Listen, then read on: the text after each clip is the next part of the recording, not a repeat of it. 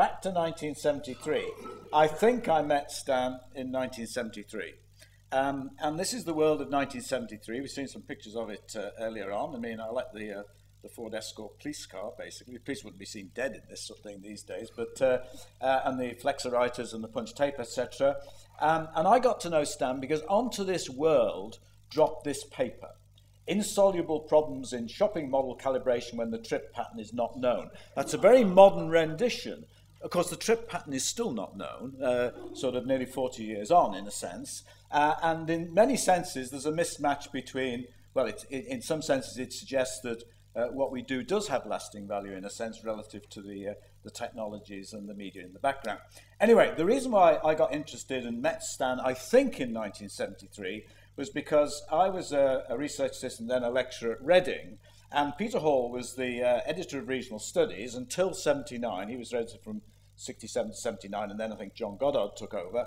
And down the corridor in Reading, with Peter's room, were a bunch of lecturers and research assistants, and his secretary used to actually go down the corridor when the papers came in and give them to people and say, will you review this for regional studies? So you can safely say that the majority of papers in regional studies between 1967 and 1979 were reviewed by lecturers of various sorts at Reading. And I got to review this paper, which was obviously submitted, as you can see, 18th of December 72.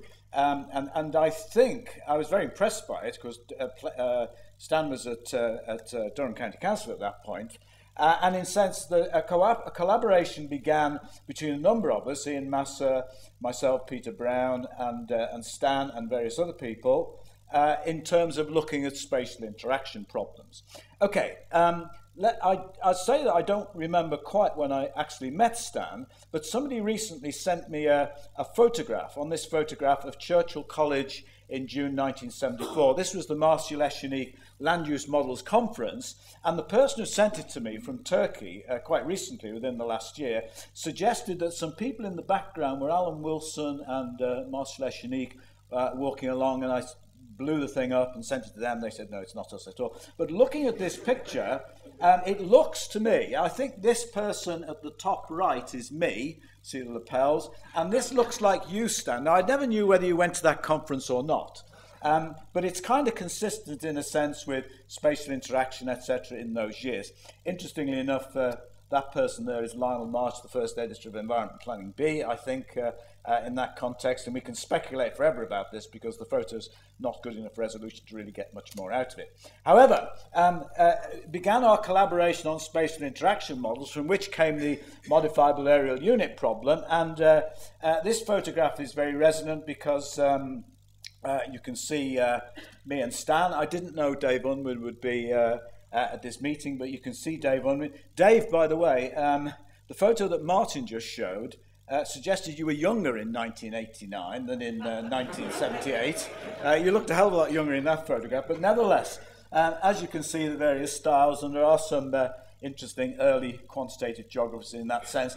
I'm going to stop at this point, but just to say that this led to the European quantitative conferences, quantitative geography conferences, which were really taken over, I think, mainly by Denise Poumin in France, but nevertheless was circulated around. This was the Anglo-German-French conference, the first one in 78, and I remember quite vividly Stan giving the first display of the overhead. We're going to see it. We're going to see a reenactment, I think, of the way Stan presented things at some point. There is an overhead projector here, etc. But nevertheless, I remember quite vividly at the end of Stan's presentation, a tour de force, Stan standing in a great pile of overhead projector slides, like saying but, and, etc. Spatial interaction. Okay, Chris now?